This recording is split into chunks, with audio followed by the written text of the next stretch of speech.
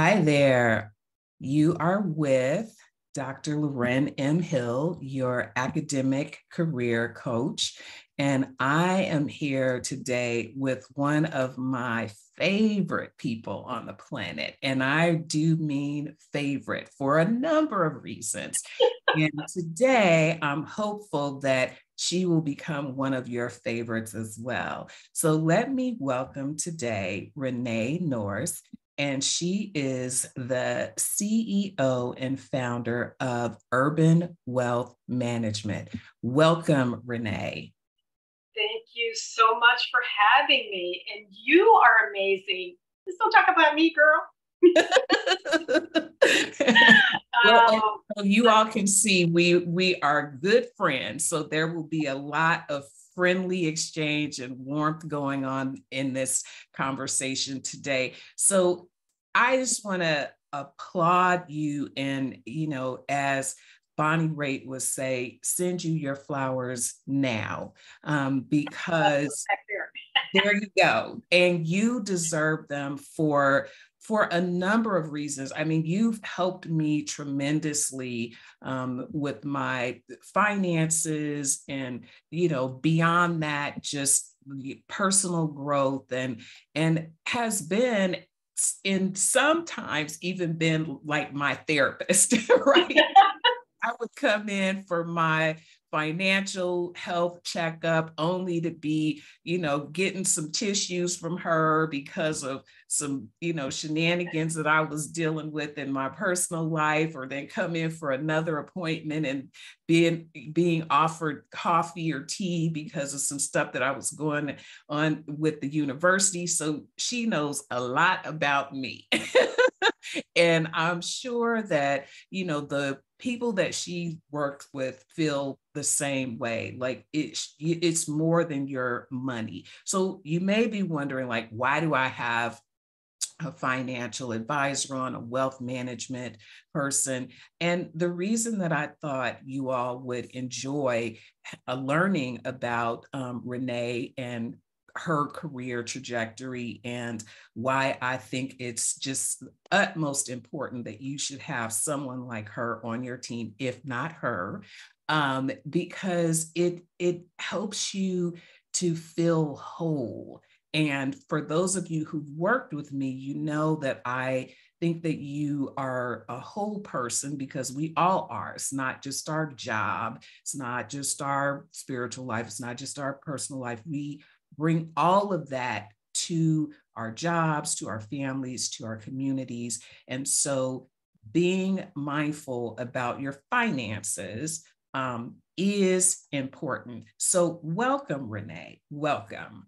Thank you. Thank you very much for having me. And it's such an important topic. And I would say, yes, about finances, but your financial life.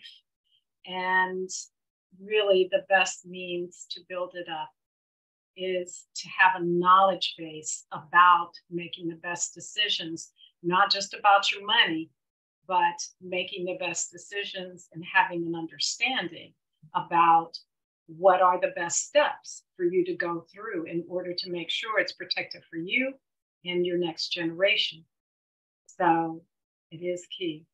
So to your point, my firm's key element is focusing on women, not at the exclusion of men, but predominantly women, because we have been overlooked and underserved so many times and in so many ways. And not only as clients, customers, but also women who are in the financial industry. They've been kicked out. It's starting to change a little bit, but for many years, there wasn't a support of women because, as you know, we are very actively involved and engaged with raising our family. We have to take time off, when we have our babies. And we're taking care of our parents or our spouse or siblings or whatever. And they were not supportive. So years ago, because I've been in industry for a long time, and I would have to take my daughter to the doctor's office for some reviews And the firm that I was with said, well, you have to be back here by a certain time. And I was like, that's not fair. Mm. I don't know how long it's going to be for me when I go take her to the doctor. I might just, I'm just not going to drop her off and then come back here. So it's finally beginning in a very limited, but it is starting to change a little bit. And that's why I wanted to step out of these major firms and really focus on creating my own firm that is focused on women and women's needs. And as a result of that, we have the majority of our client base are women from across the country. They're Googling it to find out, I want to work with a woman in the financial. And it's just not important to just focus on managing your assets. It's important to have your financial advice. And so all of our ladies who are financial advisors are also certified financial planners, CFPs. So we give you financial advice. Make sure you have adequate health coverages, insurances. Do you have an estate plan? What's your timeline? Who are you responsible for taking care? We have a checklist of items. And of course, we do talk about for your, and on the investment side, to make sure that women have sufficient funds that are set aside for their retirement, because we do live longer. And unfortunately, the majority of women don't have sufficient funds set aside. So that's our primary objective. And in addition to the fact that we focus on women, I have an all women team and I want to maintain it. And, been recruiting and trying to get more women on board. And you can't promote that you just want to have women. That's against the law. Right.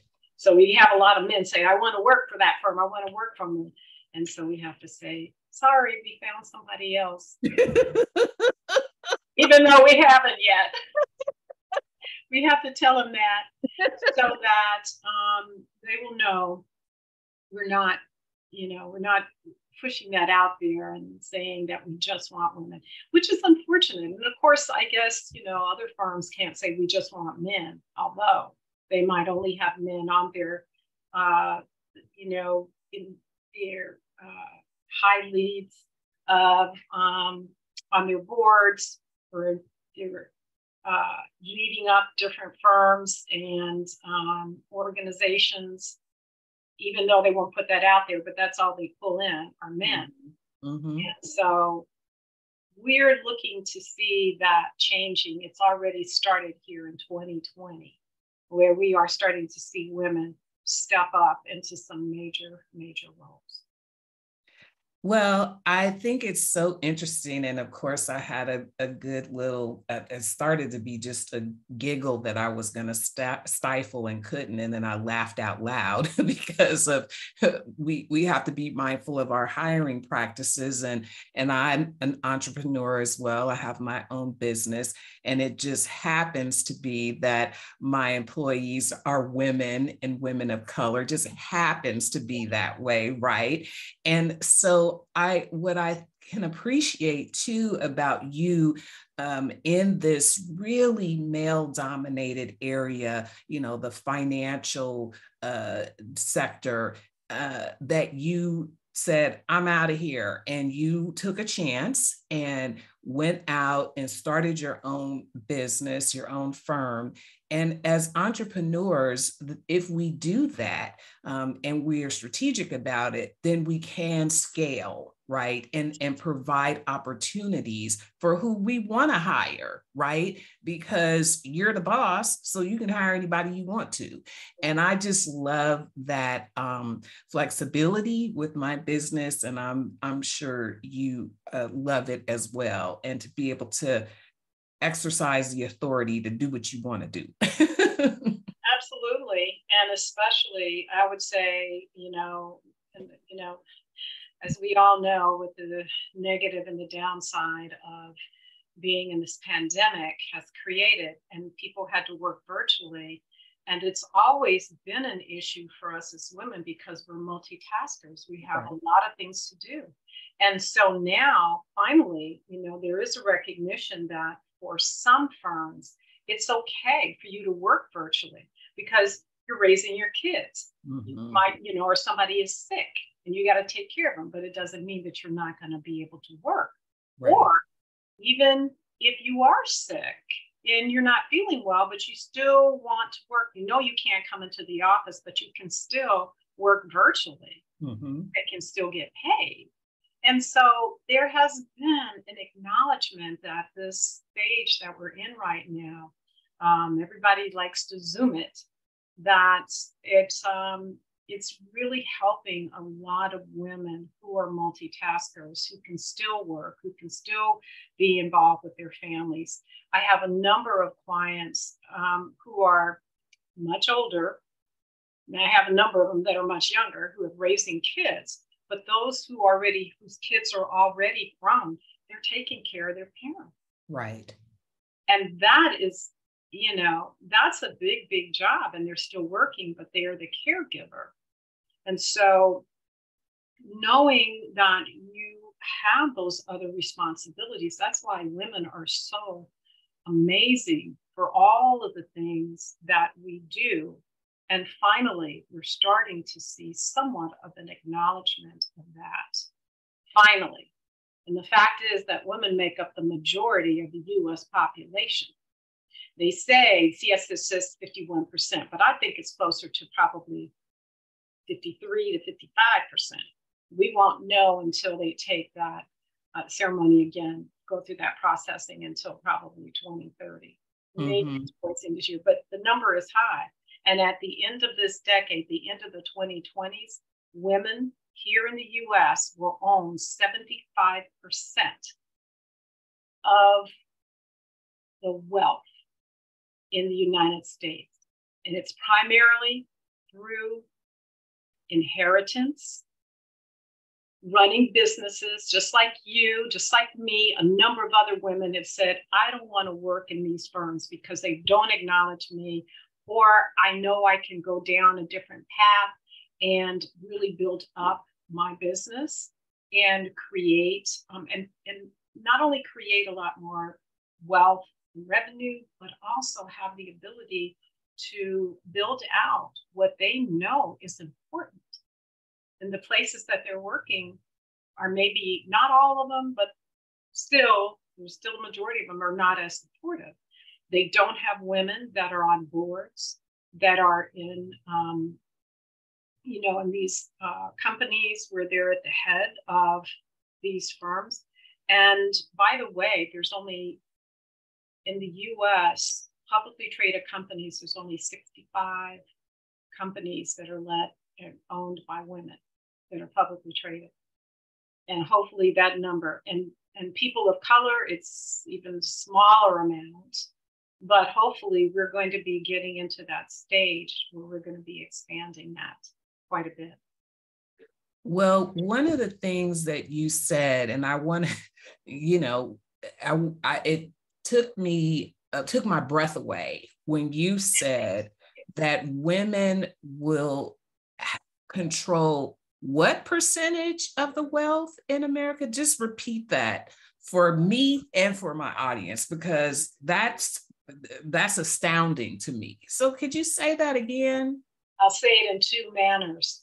3/4, 75% of this country's wealth. And that's been viewed and looked at and been in historical basis. They've been looking at the fact that women are making up the majority of the population, and also because that's increasing. And so obviously with more women stepping up into these roles, starting businesses, and they're starting to see somewhat of an increase in their income, but the majority of it is going to be having a business, getting inheritances, could be through divorces as well. For example, which is one of the really key points that I have shared with a number of women who are survivor spouses. when it comes to the Social Security benefits. As long as they were married, even if they were divorced, as long as they were married for 10 years, they still can get their surviving spouse who's passed away Social Security benefit. It's a way for them to continue to build up and grow their income, build up their wealth without, and that's another source of income that they could use to pay off their expenses. With that and a combination of, unfortunately, with a lot of parents that are passing away. And since the baby boomers up to this point have been considered the largest, the largest groups, and that's getting ready to change the Gen Ys. But for right now, the baby boomers, and of course with their parents passing, they're going to be getting these major inheritances. Wow. So these are all things that you are enlightening us about: the statistics, the amount of wealth, how many women are in the population and will be in the population, as well as positions of leadership and the lack thereof, being occupied by women or those who identify as women. And I'm wondering, how do you feel about the future with finances and women being able to be in these positions of, they're managing it, right? They're managing the company's finances, they're managing their household finances, in leaderships, maybe even in political positions. So there's money to be handled and managed. How do you feel about the future of that? I feel very confident about that. And more so in that it's clear that women want to work with women. And as a result of that, they're working with women who are in a variety of different professions, whether they're physicians,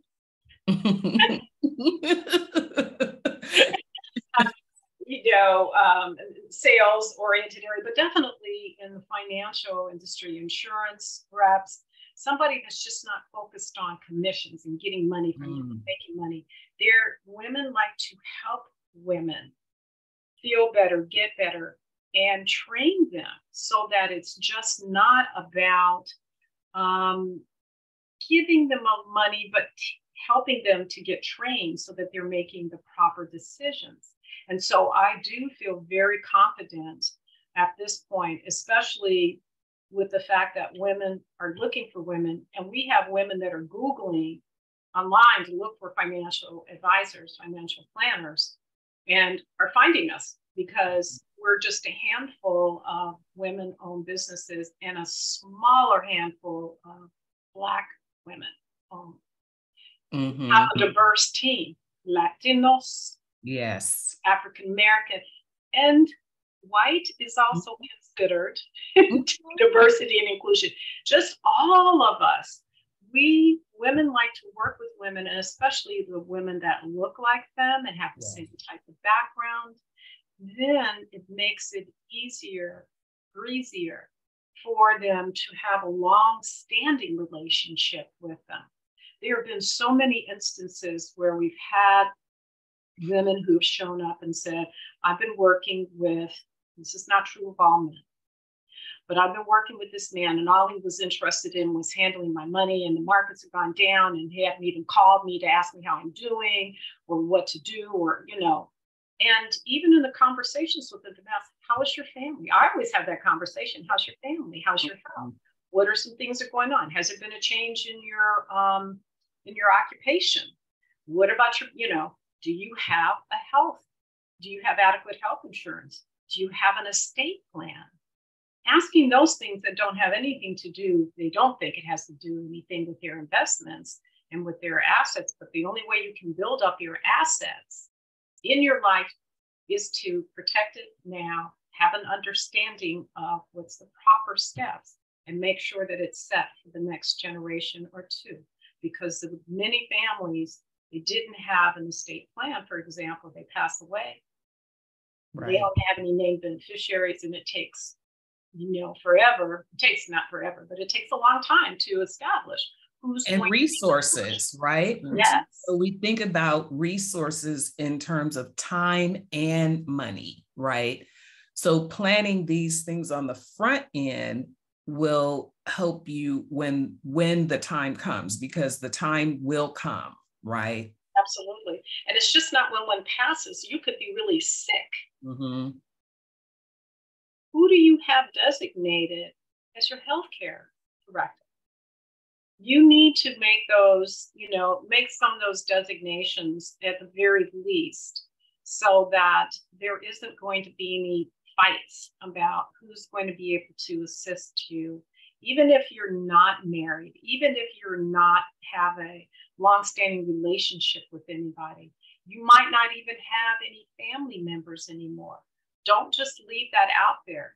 Designate some foundations, some organizations that you want to give it to, maybe the high school or the college that you went to. But whatever, be thinking about that so that you have your steps in place already. So anyway. Go ahead. No. That's all I was going to say. It's important. It is important. And one of the things that I was, reflecting on is that we've talked in sort of broad strokes, right?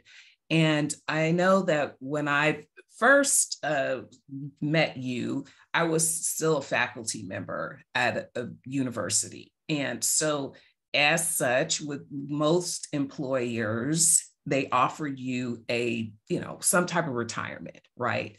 And so that could be, if you work for the city or the state or the government, there's a particular type of retirement that's offered there. If you work at other industries, there's other things. And at the university that I was at, we had a 403B, right?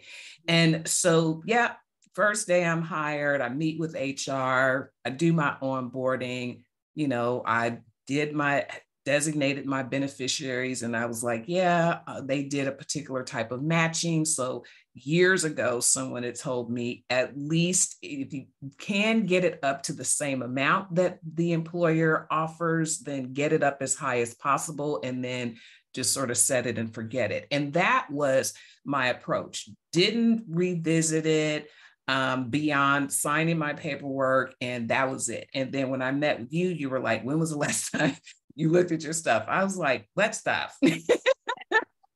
And then you even said, well, whoever your company is, the university is using as the company for the retirement, you could meet with them quarterly, biannually, annually, just to check in to see, if you want to raise it or how your money is even doing. And I was like, okay, yeah, right.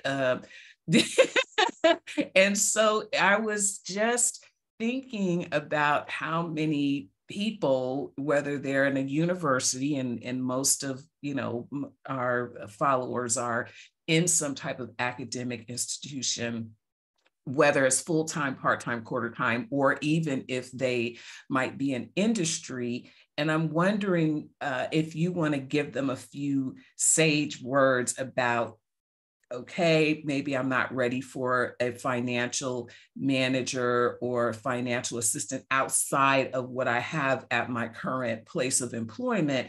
What can they do to make sure that they are, making friends with their money? Yes. And actually, the most important is that the money needs to be friends with them. So, with the retirement assets, it is important. Typically, these firms do have some financial people there. It's important for you in these types of accounts to just pay attention periodically to see what it's doing, and make sure that a few things. One is, and I'm glad that you pointed this out, because you'd be surprised that oftentimes when people set up these accounts and they don't realize that they haven't listed a beneficiary. or beneficiaries, they, figure, okay, I'm in there. So that's number one. And I would say, certainly pay attention to who the beneficiaries, because you might say, I don't like them anymore, or they passed away. And if you didn't change it, guess what? It stays the same. And that has happened sometimes with some people who's married somebody, and this happened one time, it was horrible, married someone who was divorced, and that man never changed the beneficiary on there, forgot to, and his current wife, and when he passed, his previous wife got all of his retirement assets, which was huge. So making sure that you have the adequate information on the retirement side. Secondly, is to make sure that you are participating at a higher level. A lot of times people only put in just enough to get a match from their employer. If they say, okay, well, we're going to match at 5%, people only put in 5%, which is just a few $1,000s a year. But no, you need to put in more than that, because it helps in a number of ways. It helps to reduce your taxes for tax purposes, but it also helps to increase your future life stage, the income that you will need when you do retire. And thankfully, if you are working at some of these major firms and you have these 403Bs, you'll have a pension typically. And hopefully you will have some additional amount with you putting money into retirement. So making sure also, because sometimes people put money in and they don't select investments in there. It's just sitting in cash and it's not growing. Or they don't realize, hey, I don't understand what these different types of investments are. But you can click on the links and it will give you the background check on all those investments, what the historical returns have been. If it is something that has been very volatile, how long it's been like that, if it's just temporarily or whatever. So really paying attention to, if you don't have, your own financial advisor, you can typically contact the firm and talk to their staff, who will give you some insight about where to go to view the history of those. And they might even make a recommendation for you as well. So, take advantage of what your employer's programs have and who their staff is that can help you make the best decisions. But try not to do it all on your own, unless you're very confident. And you could be working with a financial advisor who doesn't have, like with us, we don't manage someone's 403B or 401k, but because of the platform that we have, which we call our financial dashboards, the clients can connect those and we can see them. We can't move any money around, can't move money in, can't move money out, but we can view it and make a recommendation to say, that's an appropriate, or maybe you need to consider making some updates or some changes to it based on how you have the funds invested. So really being able to get some advice, I think, is important. And those, connecting with the firm's internal advisors, there's no cost to you for that because it's part of it. So I would strongly recommend you do that. And for those of you who've worked with me before, listen to me, I'm big on schedule it, right? Put it in your planner, put it on your calendar to make a call, upon hearing this. If it's the first time someone ever told you to do it, please do that. Sooner rather than later, set up an appointment with them to review what you have. The other thing that I remember hearing years ago from Susie Orman was make sure you take your money with you, right? And she was referencing, like, when you leave a company, don't just leave your pennies even there. If it's 5 cents, 1 cent, whatever it is, it's yours. Take it. And I'm specifically talking about your retirement. So when you and I met, you were like, oh, wow, all your money's in one place. And I was like, yes, because I remember Susie Orman said that. And then when I moved again, I let you know like 30 days before I was leaving so that you could walk me through the process of how to like roll it over or how to shift it so that I didn't get in any trouble or didn't know what I was doing, which I didn't. So I was glad I talked to you about it. But having someone manage you through that process is very important, and just doing it, right?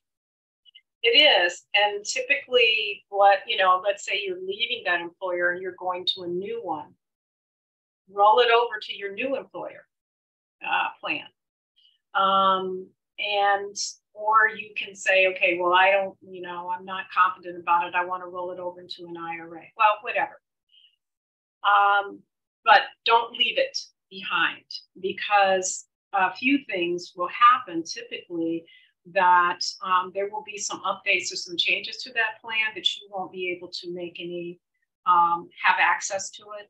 They might move to a different provider, and all of the investments will change. So you won't have any control. So it's better to move it over to your new employers, roll it over into your IRA. The other thing that I would say here, because the Tax Cut and Jobs Act is going to go away here at the end of 2025, if you've been putting money into a Roth, get it into a Roth IRA. Even if you're putting it into your new employer's plan, you can separate it, put it into a Roth IRA, because you have to meet the 5-year rule in a Roth IRA in order to access those funds out of there. And anything that's in the Roth that it's after tax, you can always take that out, no taxes. But whatever the growth is on the Roth IRA, it's got to be in there 5 years before you can access it and be completely tax-free. And it's completely tax-free if you're 59 and a half. The growth, whatever goes into the Roth IRA that's after tax, you can pull that money out at any time, no matter what. But if you do have a Roth component and you're leaving the firm, pull out that Roth, put the regular traditional 401k, 403b, 457 into another employer's plan, and get that Roth and put it into an IRA, a Roth IRA, so you can meet that 5-year rule as soon as possible. Okay, thank you. That was very helpful. And for those of you who were like, wait, I don't know what she just said. She said something about some money, putting it in one account or another.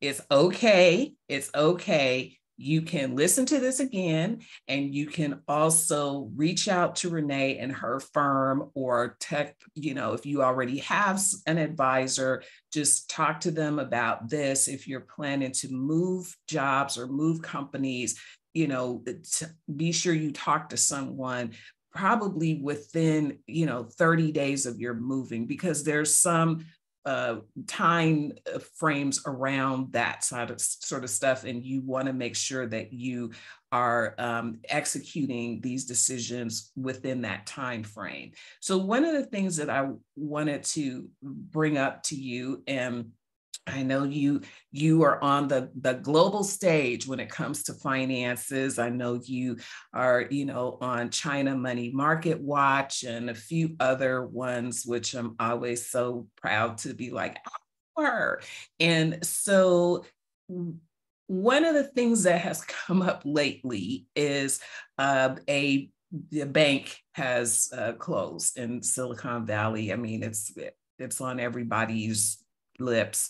And I was very surprised to say, because we've had these things happen before, they're not unheard of. And there are ways in which banks are protected, by the government, frankly. And, not a lot of people may know this, but because banks and financial institutions have to pay these fees into a pretty big, pot, when something happens, that's where the protection money comes from. It's not coming from the consumer. And that's like my real short explanation for it. You can find out more about that later.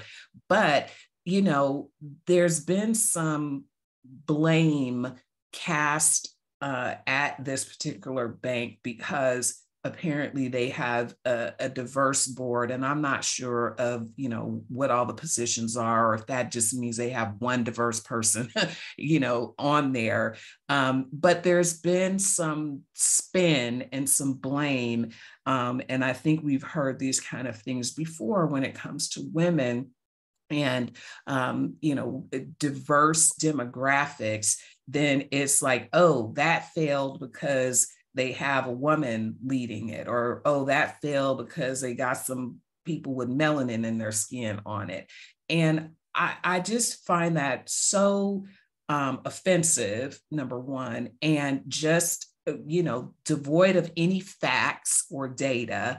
And there have been plenty of financial places that have fallen and been, never resurrected, and they weren't run by women or people with melanin in their skin. And so, we have, fortunately, with us today, someone who is in the industry. And I just was wondering, why do you think they're saying that?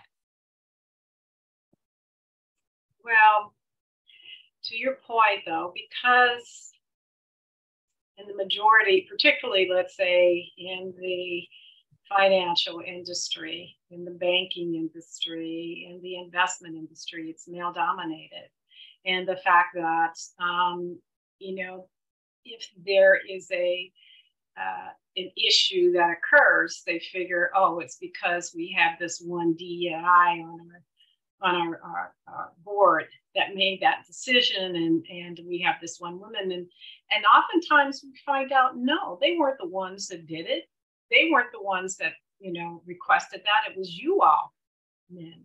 And they're kind of pushing back on that. Mm-hmm. We're in a very interesting stage right now where women are starting to step up, and more people of color are finally beginning to be allowed to be into some of these in these roles.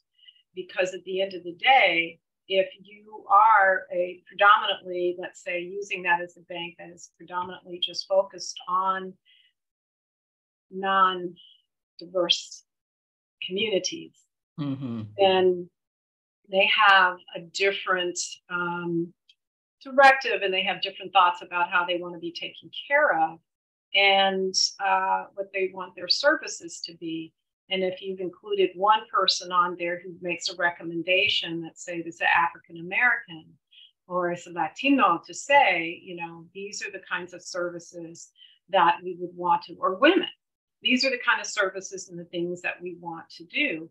And they could be the only one that's on the board, which is typically the case, but it's beginning to change. And then there's a pushback on that. And so they might incorporate that, but they're not making the appropriate updates and stages of that organization to really reach out to that diverse community. Mm-hmm. And so they might be offering a little bit, and the rest of their community says, no, we don't like that. And that organization gets pissed off and then kicks it out and says, oh, it's because that person recommended it. But they're not doing the appropriate and taking the appropriate steps to connect with the folks that we need to. Because as you all know, that in the 2040s, that there will be a major diversity and inclusion, and that whites will be considered minorities. Yes. And so that's another statistic and data point that we should be mindful of. And I'm the champion of the underdog, if you will, because we've been underdogs for a long time. And I think that it's important for us to be informed and stay abreast of what's going on, and informed about our money, informed about our careers, and just being mindful, right? And being inclusive, because I think it's important for if something goes wrong, if you will, and I'm not minimizing a bank going under, that's a big thing, right? But rather than blaming or looking for a scapegoat, let's look for some solutions, right? And so what happened here, and what can we learn from that so that something like this doesn't happen again, or you can minimize the risk. And I think having diverse diversity of thought, diversity of some of the other areas that we typically think about, which are gender, race, ethnicity, but diversity of thought and experience can help us in these areas. And I, again, just thank you so much, René, for joining me today and having this conversation about finances and how to manage your money or think about aspects of your money, and think about having some diverse person on your team to help you through your money management. Thank you. Absolutely. Thank you. Thank you. You're very welcome. So thank you, my friend, and thank you all for sticking with us today with this sometimes difficult conversation about how to be friends with your money, and as René said, how to have your money be friends with you, right? So again, I am Loren M. Hill, your academic career coach. Thank you for joining us, and thank you again, René.